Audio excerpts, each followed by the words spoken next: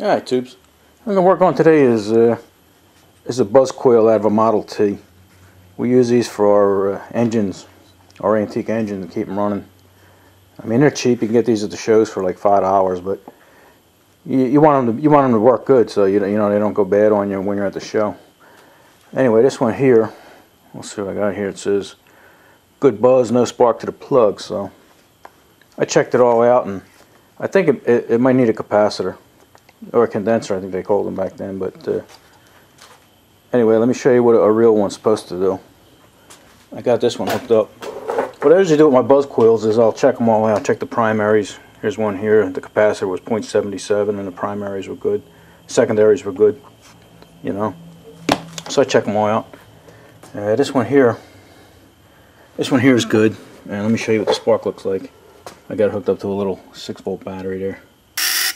You see the spark down here on the spark plug? That's what you get. Sometimes you get a little spark out of the contacts here.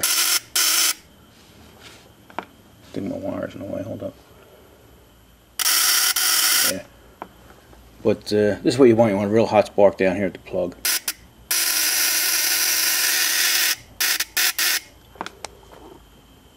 Alright, let me hook this one up and show you what it's doing. It says no spark, but I think it's getting a very weak spark. So let me hook this one up. Alright, I got it hooked up. I'm getting a real strong spark out of the points here. But down at the plug, very weak. So I'm going to take it apart and maybe change the capacitor on it.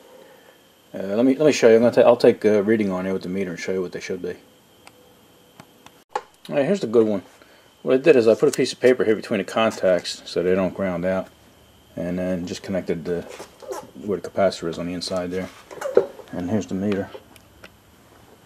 And it comes up to 0.82. It's supposed to be I think 0.47, and it looks like at one time this was 0.77. So the capacitor here is going bad, but it probably won't go bad for a long time.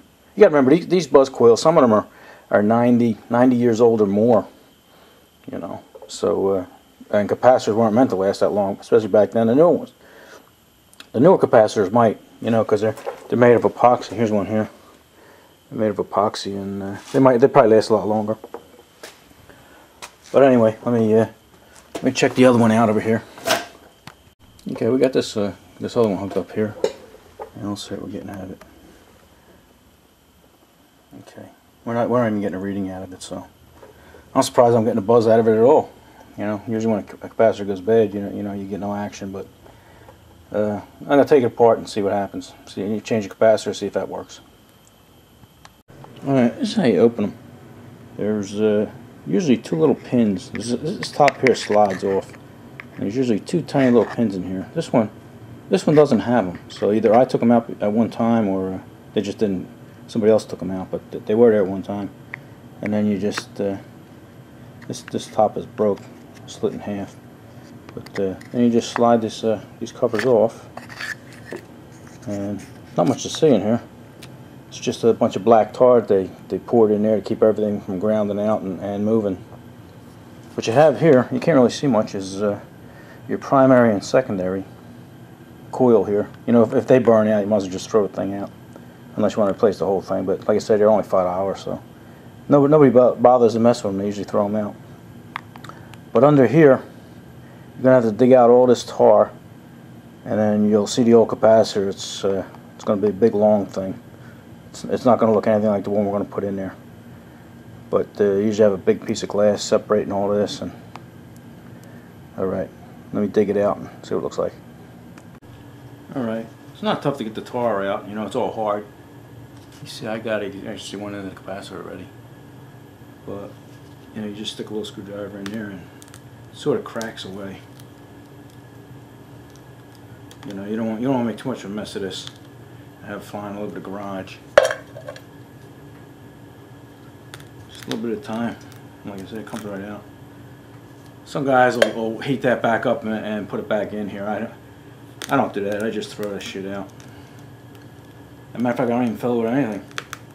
You can actually fill it with silicone or whatever you want, but like I say, I don't fill it with anything. I don't use these for engines. I'm not going to put this in a Model T, and the wires aren't going to ground out. So you see, I can't see. Yeah, I don't know what you can see, but you can actually see the capacitor right here. It's a long thing, and like I said, it doesn't take much. You know, you can hear it crunching and cracking out. I think actually I'd probably disconnect that wire there and that wire there and put my capacitor right there, but I'm going to take it out. I wouldn't have any room to put my lid back on. But let me finish digging this out and we'll show you what we got. Alright, got it chipped out here. You can see the capacitor from here to here. But what I'm going to do is I'm going to go a little further, and there's like a 1/4-inch piece of glass here that they use to separate it. I'm going to actually take that out too, so I have room to put my capacitor. I've seen them at shows where if you just can disconnect the wire here. You know, just clip the wire, and then I've seen them connected to the outside here. You know, to me that looks a little goofy, but you know, it works. So I'm going to dig this all out and take that piece of glass out so I have room so I can stick my capacitor in there. Alright, I actually got the capacitor out here. That's what it looks like. These two things here are exactly the same, except this one here is 100 years old and this one here is brand new. Okay, here's the end of it. This was connected to one end. I don't know if you can see that, and then this was connected to the other end. So they also have it jammed in like little pieces of wood. I don't know if you can see that. Let me see if I can get this out here. This was in the back. You know, that just keeps it stable. Actually, just little chips of wood, and you know, that keeps it stable and less tar and everything you have to put in there. But like I say, I don't know if you can see it. You might be able to see it shining, but that there is actually a big piece of glass. So I'm just going to see if I can break that away, and that'll give me plenty of room to stick my capacitor in. Alright, I was able to get the piece of glass to pop off. I don't know if you see, but they have little pieces of wood here. That's all just for spacers and stuff. That really doesn't do anything. Okay. There's a piece of glass. It's amazing what they used to use. That's a pretty thick piece. But now I have room for my capacitor. I can stick my capacitor in there. Alright, that's the only reason I took that glass out. Otherwise I wouldn't have left it in. I can get my capacitor out now. Alright. Now actually all you have to do is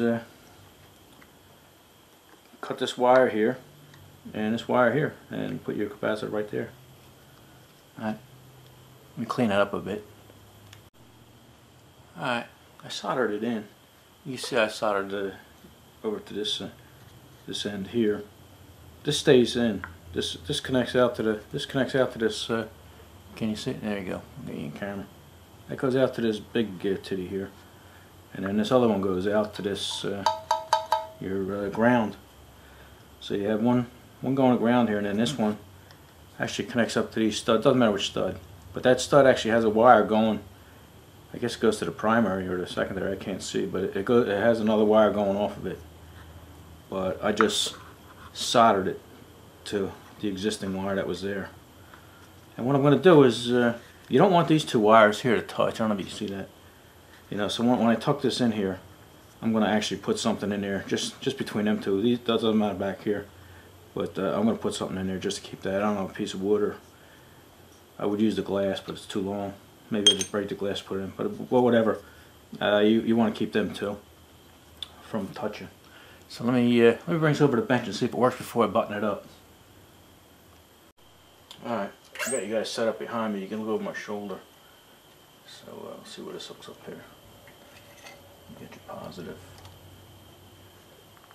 Get your spark plug.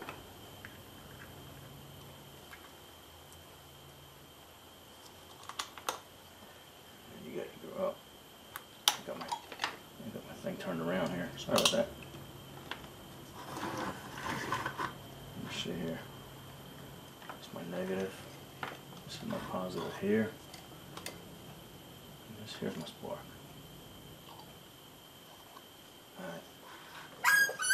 one view there. Let's see what we got. Oh, look at that.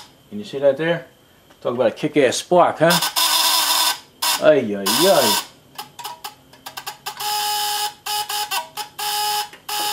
You can actually tune these up with this is the wrong size driving up, but you drive that in, you can actually tune it up to where you want it. But anyway, we got a super spark now. Alright, so that's a success. Let me button this up and then we'll call that done. Alright, I just found a little piece of wood stuck in there. So that'll keep that from moving, keep the wires from touching.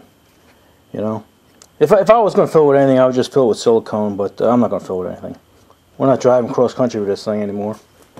It's just going to be in a little hit and miss engine or something.